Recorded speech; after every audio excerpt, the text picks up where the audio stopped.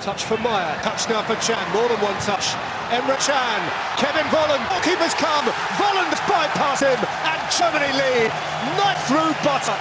It is a beautifully worked goal, and Kevin Volland executes. What a fantastic finish from Volland, but just look at this ball from Chan. Absolutely inch perfect. Volland never has to break his stride. That's what happened. Denmark, they lost the ball in a poor area, but watch Chan here. Just keeps running, and that is an absolutely outstanding ball. Volland doesn't have to break his stride, he doesn't even have to take a touch. Great finish for Volland and great run to get on the side of the centre-back. But what a ball from Chan, and we know that's what he's capable of. We saw it so much in the second half against Serbia. Fantastic. You've got to say that over the last 5 or 10 minutes, it's been coming, and Germany a well-worthy lead. Chan left it to left foot, and it was brilliantly dispatched. That is a gem of a free kick. Kevin Volland the man again, and Germany are pulling away. It's a fantastic finish from Volland, but we always look at the kicks running from that far out. Should the keeper Bushkensen really be beaten?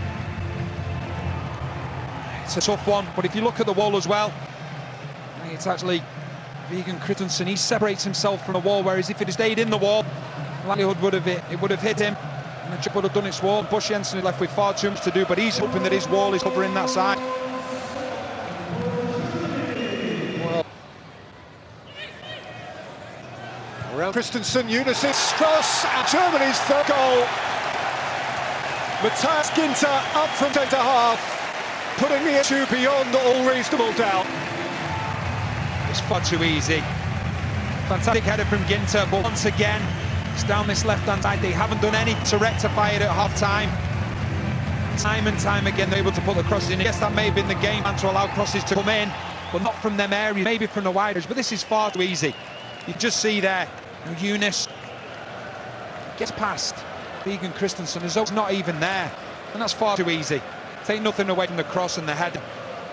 But Denmark can do so much more down the defensive side.